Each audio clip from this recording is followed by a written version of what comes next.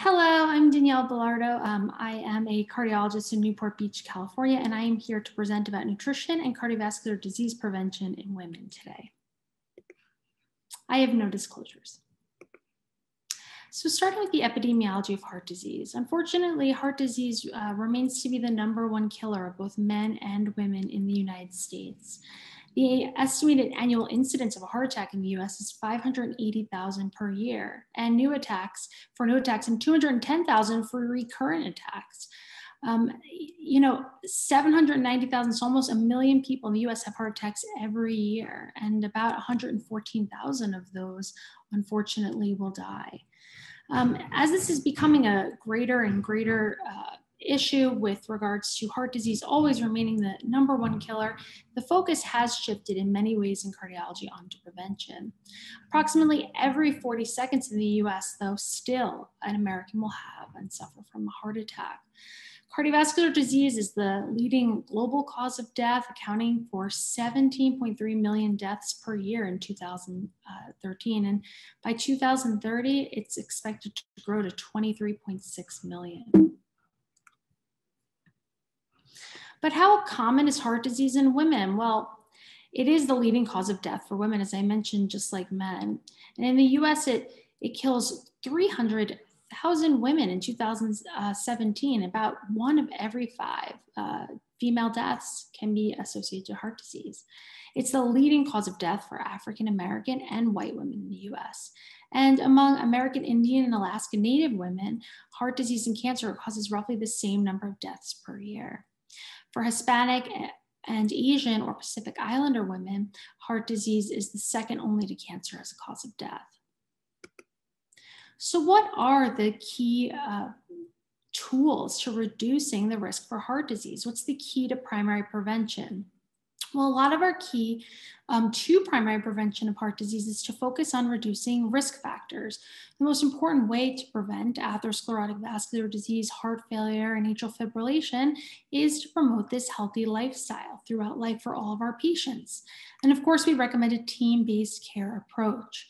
Hyperlipidemia, diabetes, hypertension, smoking cessation, obesity, and exercise are all different areas of risk factors for cardiovascular disease that we can work with our patients to help reduce these risk factors through lifestyle modification.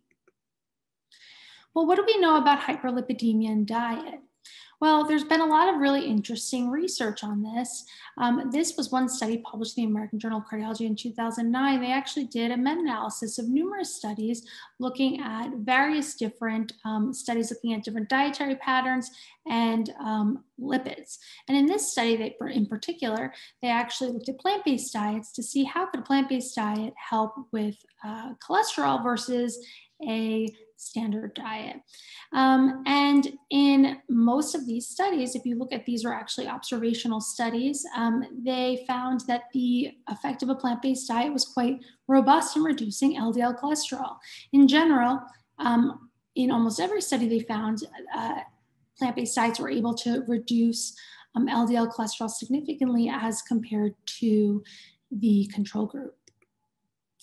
And additionally, this study also looked at the effect of plant-based diets in randomized controlled trials. So when they examined these 5 controlled studies, there were randomized controlled studies that randomized patients to a plant-based diet or to either standard AHA diet or standard ADA diet. They found that these patients were able to demonstrate an improvement in their LDL cholesterol with eating a plant-based diet.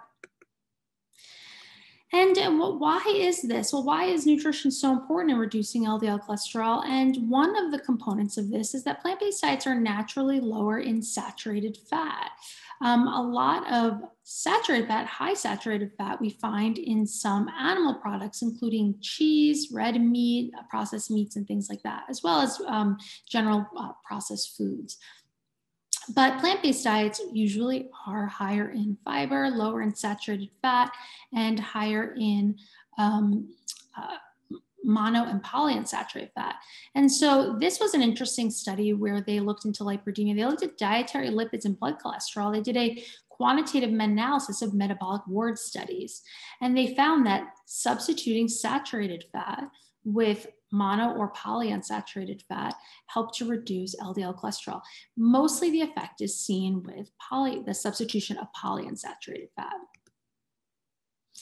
And then this study was actually, there was actually an additional study done by Mensnick where he did a regression analysis, and he found that looking at all of the studies, whether they were, he used the Mensnick equation, which essentially took into account all the different substitutions, whether you're substituting saturated fat for carbohydrates or monounsaturated fat or polyunsaturated fat.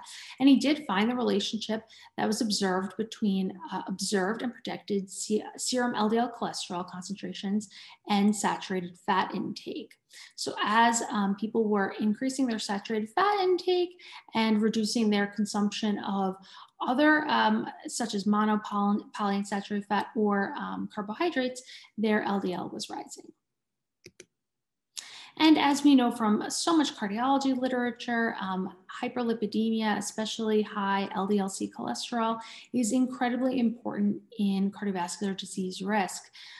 We have so many studies ranging from Mendelian randomization studies, prospective cohort studies, randomized controlled trials that show us there really is a relationship between LDL cholesterol and developing atherosclerotic cardiovascular disease. So we really, when it comes to prevention, have to focus on using all the tools we have in our toolbox for our patients to help reduce their risk for cardiovascular disease, and diet is one of them. Well, what about hypertension? What about the other plant-based, the other ways a plant-based diet or plant-predominant diets can help with hypertension? Well, plant-based and plant-predominant diets such as the DASH diet or a vegetarian diet, they may lower both systolic and diastolic blood pressure. Some of the mechanisms assumed are favorably modifying the renin-angiotensin and sympathetic nervous systems, greater potassium intake and decreased sodium consumption, improving blood vessel dilation, changes in baroreceptors. There's prospective cohort data showing us that red meat and poultry increases incident hypertension, and plant proteins can actually lower blood pressure. And in the Chicago Western Electric study, they actually found that greater consumption of fruits, vegetables associated with significantly lower blood pressure, whereas beef, lamb, poultry, and veal consumption was associated with higher blood pressure after 7 years.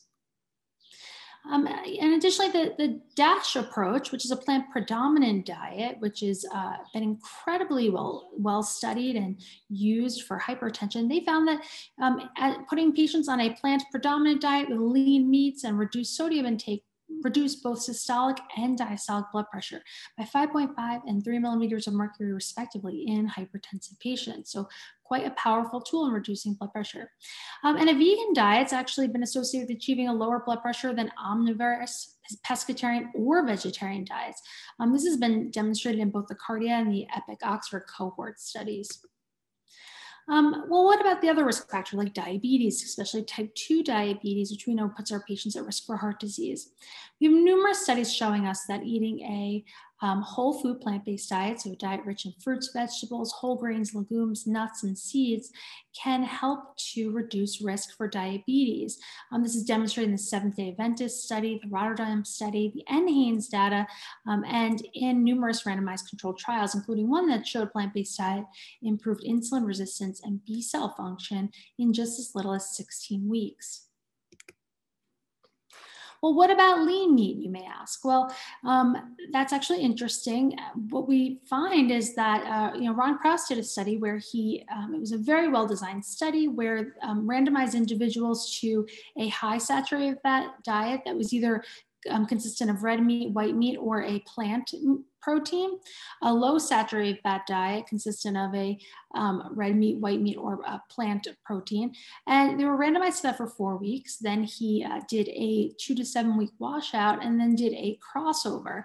And what they found was that regardless whether it was coming from red meat or white meat, either were raising LDL cholesterol as compared to the plant protein. And interestingly enough, if we look at some of our randomized controlled trials that have demonstrated interesting information about what we know about nutrition and cardiovascular risk, if we're even looking at secondary prevention, like the Lyon Diet Heart Study, this was a randomized controlled interventional trial in secondary prevention of heart disease, where individuals were randomized to a Mediterranean style diet, where they were emphasized to eat more fruits, vegetables, whole grains, legumes, increase their bread, and of course, all plant foods, and as well as reduce animal products, especially reducing butter and cream and replacing that with a margarine high in polyunsaturated fat. So if you actually see what they did in this study and what the experimental group actually did, there was a statistically significant increase in bread intake. It was not statistically significant, but 0.07 approaching statistical significance increase of legumes, vegetables. There was a statistically significant increase in fruit. There was a statistically significant decrease in meat as well as butter and cream, and an increase in margarine. So decreasing of animal products and increasing in plant products, and decreasing saturated fat and increasing poly and monounsaturated fat. And the results of the Lyon Diet Heart Study show that this reduced the risk of cardiac events significantly in the experimental group with these dietary changes. But one thing that I do want to hammer home is that just eating, just abstaining from animal products alone, that is not enough to create a healthy diet. A healthful diet really has to be one that's you've taken to the entire dietary context into account. You don't need to go 100% plant-based to see health benefits. And the reason why this study is important is that this study done by Satija was published in JACC in 2017. It's called Healthful and Unhealthful Plant-Based Diets and the Risk of Coronary Heart Disease in the US. And they looked at the Nurses Health Study, Nurses Health Study 2, and the Nurses Health Professional Follow-Up. And in these prospective cohorts, they evaluated healthful plant-based diets. So these were dietary foods. So these are fruits, vegetables, whole grains, legumes, plant oils, teas, and and unhealthful plant-based foods. So those are things like pastries, more processed, highly processed foods, sugary drinks, things like that. And they found that both the unhealthy plant-based foods and animal foods were positively associated with coronary heart disease. But the more closely participants followed a healthful plant-based diet and ate more of these healthful plant-based foods, the lower their hazard ratio for coronary heart disease was. So important to note that it's really taking the entire diet into context, and just abstaining from animal products alone doesn't necessarily make a diet healthy. It's really focusing on eating as many unprocessed healthful plant foods, as well as, if you are eating animal proteins, to try to eat fish and lean meat. So the basic pillars of cardiovascular disease prevention and diet from our American College of Cardiology 2019 guidelines are to focus on, again, total diet. So emphasizing fruits, vegetables, legumes, whole grains, nuts, and fish. If you do eat animal products, fish is one with the most robust data to show its benefit. Fats, especially replacing saturated fat with mono and polyunsaturated fat sources, and avoiding trans fats. Dietary cholesterol reductions, these can produce small reductions in CVD risk factors. Reductions in sodium and dietary sodium can also produce small reductions in CVD risk factors.